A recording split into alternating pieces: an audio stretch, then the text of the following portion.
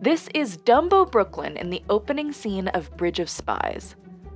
And this is what that same block actually looks like today. To make this scene convincingly look like 1957, every detail in this street had to be changed, right down to the font on the signs.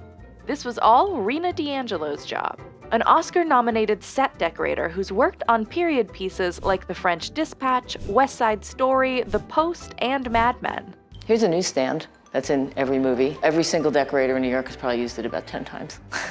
Rena took us through Eclectic Encore Props in NYC to show us how she'd turn a modern New York City street into a 1950s time capsule.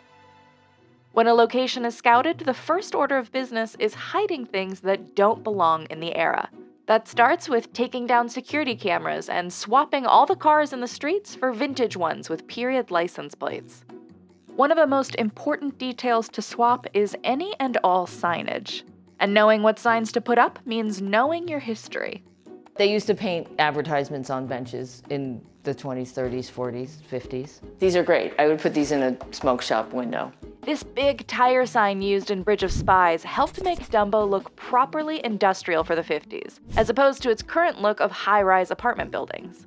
A lot of neighborhoods were also historically defined by their communities, so you'd need cultural signifiers like these signs in Hebrew or specific food advertisements. I think I used Murphy and Ashcon salted fish in Bridge of Spies. When they're hand-painted, that makes them look older because they haven't been printed, they're not mass-produced. Small details can make all the difference.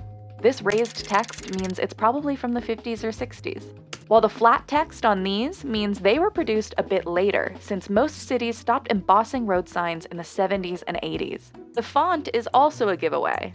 That spitting sign looks older than this hair parlor sign because that typeface has been around since the 19th century, whereas this category of sans serifs was more popular in the 80s. Besides font and embossing, the main thing that set decorators look at when deciding what fits into their era is materials.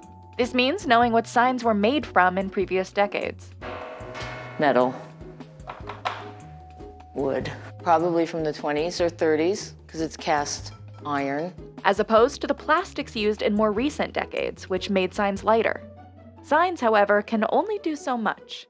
Some contemporary giveaways are literally bolted into the ground, so Rena will cover those using hollow crates and barrels. Old telephone booths can visually block other modern features. This one would fit right in on a Manhattan street corner from the mid-50s to the late 70s. Rena can tell these payphones are from the 50s based on the width and style of the dial. The plastic dial and push button came later, in the 70s and 80s. Strategically placed kiosks can also hide larger giveaways, like modern traffic lights or street lamps. She made 6 of these more contemporary-looking newsstands for the 70s setting of the Post. For a 50s movie, she'd take this sort of newsstand and fill it with magazines, newspapers, signs, and products all specific to the decade. Luckily, Eclectic has a ton of those. And it's all real packaging, all this stuff. Besides getting period products from prop houses like this one, set decorators will scour the basements of local grocery stores, where shopkeepers often keep surplus products from decades ago. Stuff that's good for a hardware store, a beauty parlor. According to Rena, the key to making storefronts look real is the quantity of the products. She'll sometimes scan this packaging, print copies of it, and use it to wrap rows and rows of empty boxes. Set decorators also do a lot of research into the consumer culture of the era, especially for a 50s piece, since consumer goods had a lot of influence on the decade's imagery. They need to know what people were buying and selling and what kinds of services were offered on every block. There was always a shoe repair shop because people didn't just go buy new shoes when their shoes wore out. They would go and get them fixed. So on every single street, there's always a shoe repair guy. New tech like televisions were also often displayed in windows.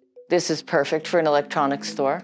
For the 50s, you'd want this kind of TV with the rabbit ears, or any of these other boxy-looking ones. This is definitely 50s. This is definitely 50s. This is early 50s. She used radios like this for the 50s setting of French Dispatch.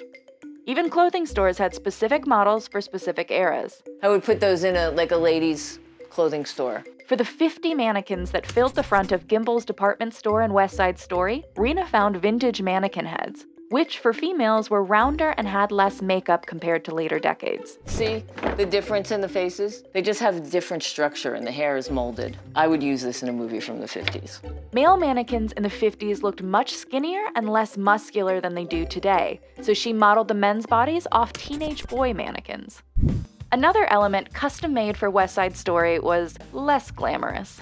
So this is a more contemporary city street garbage can, which we need to get rid of. These older wire cans are what would be on the street in the 50s and the 60s. This one isn't that old, but we've made it look old by spraying it down with paint. On West Side Story, I had about 400 of these because everywhere we went, they wanted garbage everywhere. But some details are harder to replace, like lampposts. Productions could simply replace lampposts digitally in post, but if you want that look on set, you have to have these wraps. You see these back here?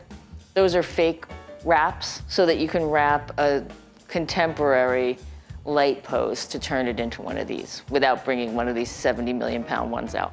Designers might also swap out the light bulbs, like in Joker. Gotham in 1981 would have had sodium vapor street lamps, which gave off a sort of icky orange glow. So the team swapped out all the modern LED bulbs for the old sodium vapor kind just to get the right lighting. It's those kinds of fine distinction that can make or break a period scene. And with all these details, it can take days or even weeks of street dressing to film just a few minutes of screen time. That's what it takes to create a time warp in the middle of a bustling, modern city. We'll make 200 newspapers and we'll give props 10 so that they have them for people to be reading. Or if there's 100 people reading, then props will make 100. And on the post, it was just piles and piles of newspapers.